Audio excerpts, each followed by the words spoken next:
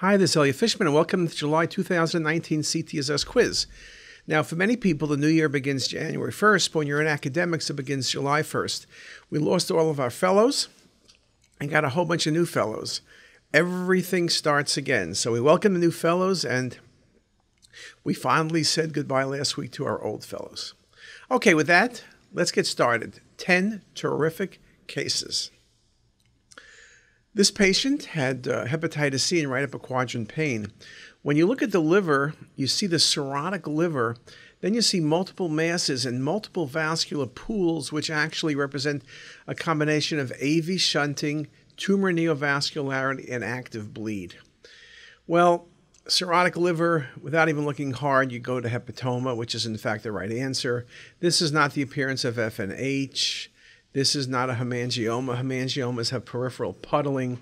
AV malformations are usually small, or if they're large, you see the AV shunt, but not multiple vascular lesions like this within a very large mass. A very interesting case. This patient had back pain. What's the diagnosis? Two examples of cinematic rendering, beautifully showing the one on the right, the black blood appearance on CT. You can see the aortic valve. You can see the dissection beginning above the valve, extending up into the arch. A beautiful example of a type A dissection. We're looking at how we can use this black blood appearance for looking inside vessels and what other information potentially we can gain. The most likely diagnosis in this case is, when you look at the what is actually basically almost a venous phase image, there's a 2-centimeter mass in the body of the pancreas, which you can see on the cinematic rendering, which is more arterial phase. The mass is particularly bright on the cinematic, well-defined, and a classic cinematic appearance of a neuroendocrine tumor. Neuroendocrine tumors are typically hypervascular, but not always. They can be somewhat cystic, can have some rim enhancement, but typically the smaller ones, solid, hypervascular, and very well defined, as this case was. This patient had a neck mass. What's the best diagnosis? Two cinematic renderings. Beautiful example, image on your left. Look at the vessels being pushed by the large thyroid gland. That's the thyroid. And you can see when I cut through it, beautifully the cystic components, particularly on the left side of the gland. This is a classic goiter. It's not a carcinoma of the like a squamous cell. It's not a thymoma. It's not lymphoma. This is a goiter, and that cystic appearance inside the goiter very nicely seen, and a good feel for how cinematic rendering could really be used for preoperative planning as well as for defining extent of disease. This patient has hematuria. What's the best diagnosis? Well, you can see the patient has a hypodense lesion, wedge-shaped, sharply marginated right kidney.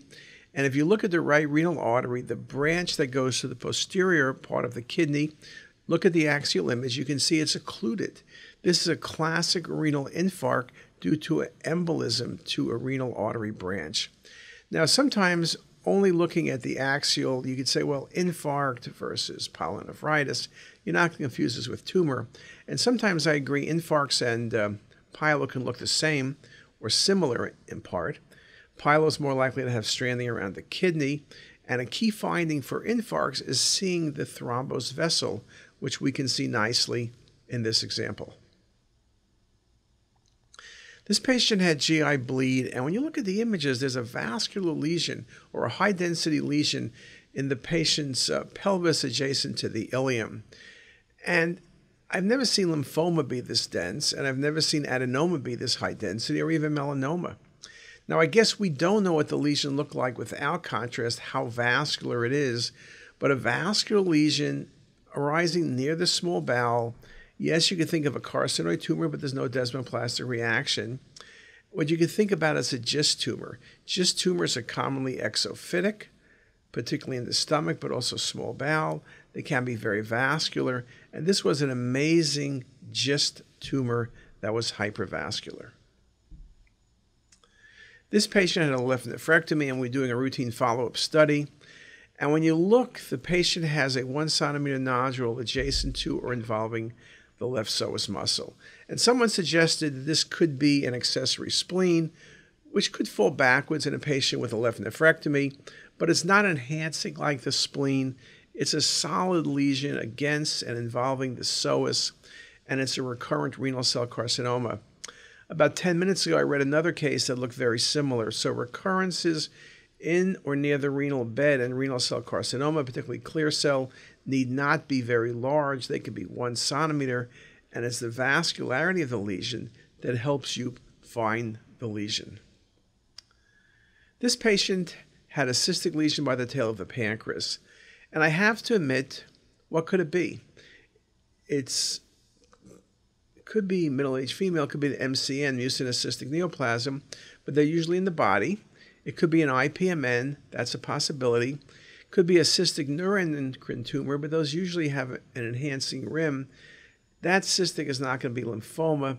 This ended up being an oligocystic serous cystadenoma.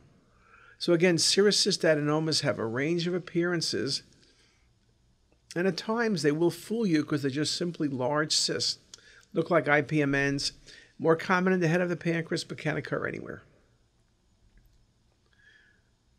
Now in this case, what is the mass? There's a mass in the head of the pancreas. It pushes and maybe scallops the portal vein and SMV, but it's not invading. The hepatic artery is stretched over the mass. The mass appears to be cystic and solid, with the cystic components best defined on the coronal volume rendered images. Well, this doesn't have the appearance of a neuroendocrine tumor, too cystic for most lymphomas, not a great location for MCN, but the scalloping, the appearance, is really good for serous cystadenoma. And this is another example of serous cystadenoma to make the point that serous cystadenomas are not always typical in location or appearance. Now in this case, this is fairly easy. I just like this case because I wanted to remind you about giving oral contrast, be it positive or water. There's a mass, low density in the stomach.